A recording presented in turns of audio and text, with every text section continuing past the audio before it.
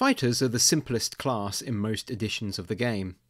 Their modus operandi is to hit an enemy until it is dead, and they can usually take some hits in the process. Fighters can use most weapons and can wear all types of armour, and in original D&D they were the only class that could wield magic swords.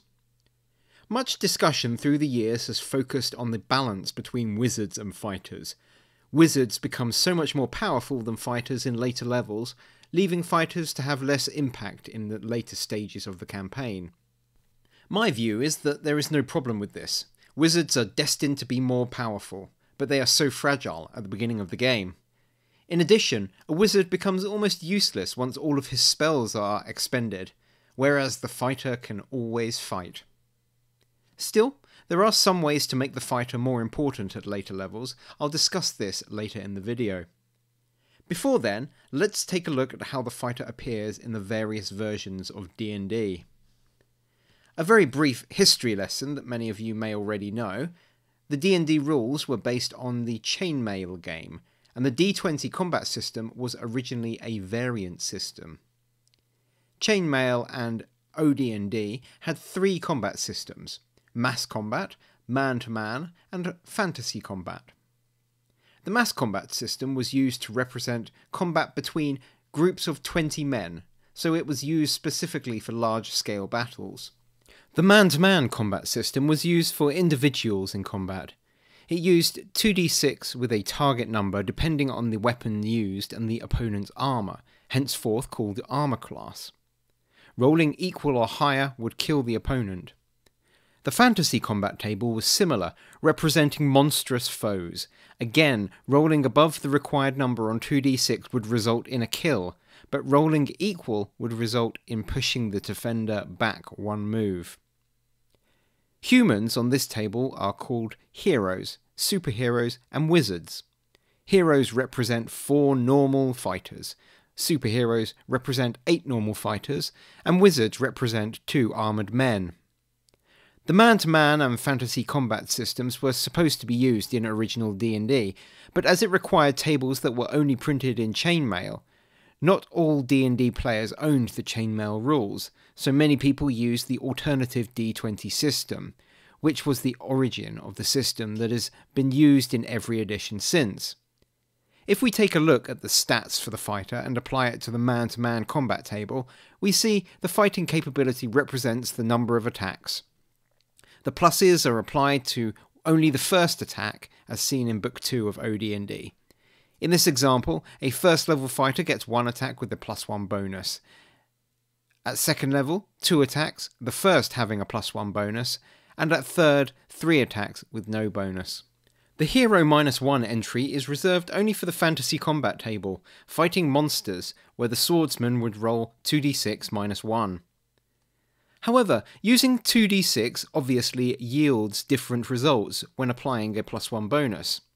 A +1 on a d20 is always equal to 5%, but on 2d6 the bonus is between 3% and 17% depending on the required number, as I've tried to represent in this table. Using this system, fighters get multiple attacks against 1 hit dice creatures, and their chance to hit is dependent on the weapons they are using and the armour worn by the opponent. Using these rules, we can imagine a third level fighter with a sword fighting against 3 goblins. He would get 3 attacks, each of which would require a 9 or more on 2d6, equivalent to an ascending armour class of 15. If the fighter was using a flail, he would require a 7 or more on 2d6, the equivalent of ascending armour class 9. The type of weapon used makes a big difference. But still, the fighter has the chance of killing all 3 goblins in a single round. The goblins, on the other hand, have a -1 penalty to attack in daylight, which is more significant in a 2d6 system than the d20 system. Compare this to the d20 alternative. The third level fighter only needs to get a 13 to hit, but only gets a single attack. When the Greyhawk supplement was released, some modifications were made to the attack rolls and damage bonuses exclusively to high-strength fighters. If the man versus man 2d6 system was being used, these bonuses were quite significant, but most likely the d20 was considered the default system by this time. It was with this supplement that the hit dice of the fighter increased from D6 to D8, but all monsters increased to D8 hit dice as well. Multiple attacks are not explicitly described in the rules, but are confirmed in issue 2 of the Strategic Review. Fighting men get a number of attacks against one hit dice monsters equal to their level. Multiple attacks don't make a similar appearance in the basic and expert sets, but they did reappear in advanced D&D. There, the fighter gains a number of attacks equal to his level against enemies of less than one hit dice, quite a downgrade, but also gets additional attacks at his full attack bonus at 7th and 13th level. Taking a look at how combat worked in Chainmail does at least provide an explanation for the one hit dice multiple attack rule, which seems quite puzzling otherwise. Finally, let's take a look at the Rules Cyclopedia. Here, various combat options are available to the fighter, including lance attacks, setting a spear against charging opponents, multiple attacks, smash, parry, and disarm. Most of these were only available to name level fighters. Parry, for example, requires 9th level, which is odd. To me, these combat abilities should be available much earlier, even at 1st level, and perhaps to other classes than fighter as well. The multiple attack ability requires level 12, and multiple attacks may only be made against opponents that require a 2 to hit, which is basically nobody until a few levels later. By the time multiple attacks are appearing in a Cyclopedia game, it is unlikely that such foes will be bothering the party. Rules Cyclopedia also has rules for weapon proficiencies as well. However, it is worth noting that this system has characters go from level 1 to level 36, so the scaling and availability of the extra rules are less likely to be seen if we presume that most campaigns end around the level 10 mark. I'm not too familiar with this 2nd edition AD&D and the various source books, so I will leave it there. The difference between the fighter class in the various systems is not a big one. One could argue that fighters are less effective in basic expert D&D, as they have fewer attacks and their combat maneuvers are available later. There has always been a power struggle between the fighter and magic user in D&D, and an effort to balance them. Once the wizard gets the fireball spell, they are able to take out large numbers of low-level creatures with ease. Even at 1st level with a sleep spell, the wizard can be highly effective. A wizard with a fireball wand far exceeds the killing capabilities of a fighter, so the multiple attacks are required as a way of balancing this. Whatever efforts are made to balance the two classes, I think it is inescapable that the wizard will simply be more powerful than the fighter at higher levels.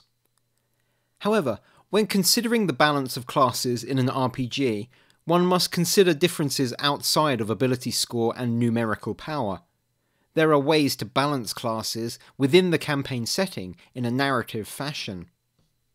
In settings such as the Forgotten Realms, wizards appear to be fairly common, and magic is a part of everyday life. In a sword and sorcery style campaign setting, wizards are not trusted and are usually evil.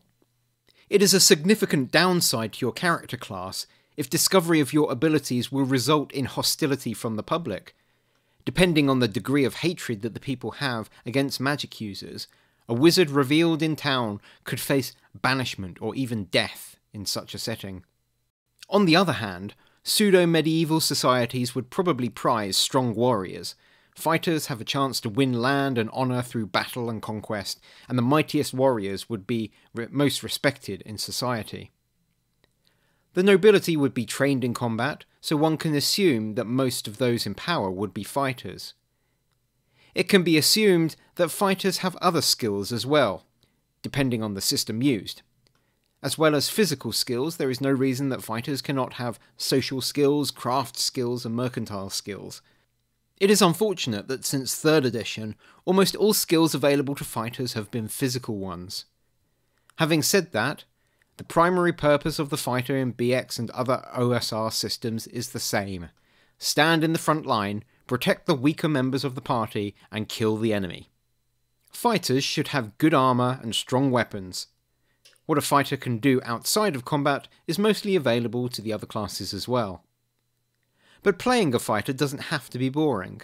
there are plenty of ways that you can make your character interesting. A fighter has proficiency in all weapons, so you could focus on ranged combat, having a light-armoured and swift-footed archer. However, the effectiveness depends on the composition of the rest of the party. A frontline fighter would still be required. I think that differentiation between fighters and adding interest to the class will be achieved through role-playing and the non-combat skills that the fighter has. Since non-combat skills are not included in most OSR systems, this may be difficult to achieve. What do you think about the fighter class in old school D&D? Is it underpowered, and is it a boring class?